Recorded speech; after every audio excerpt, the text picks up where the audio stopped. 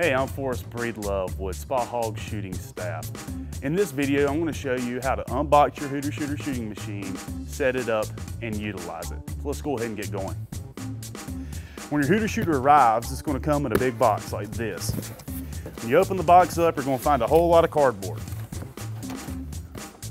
Big cardboard insert, two small cardboard inserts. Next, you're going to find the front leg, what will attach to the front of the Hooter Shooter mainframe.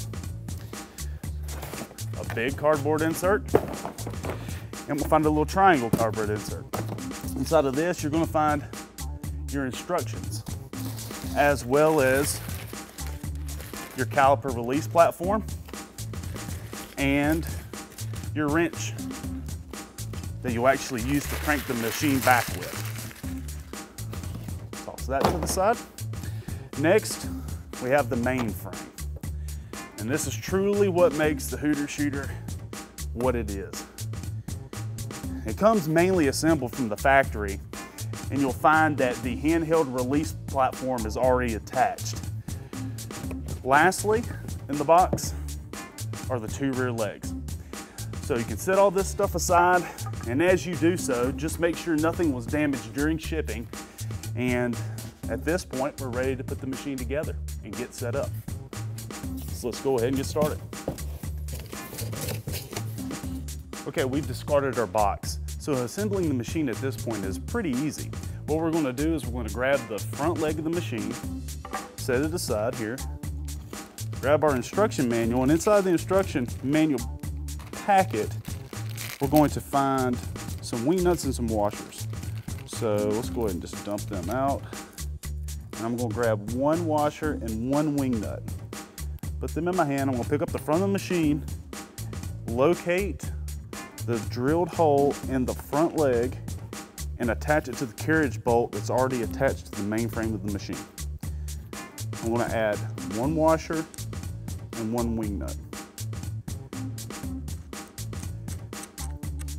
It's really important that you don't over tighten this wing nut, because you could actually crush this pipe and damage the machine and or ruin the consistency of the machine.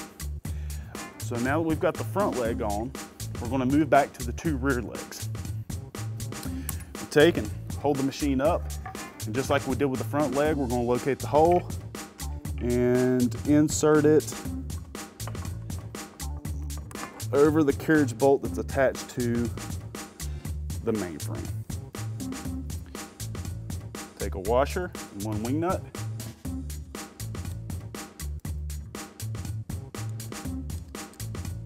And tighten finger tight again.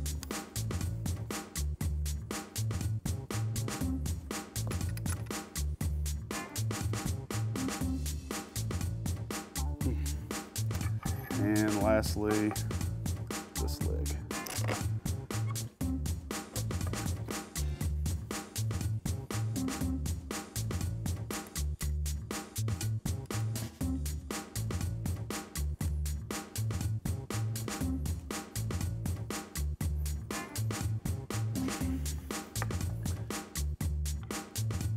And that's how you assemble your Hooter Shooter shooting machine.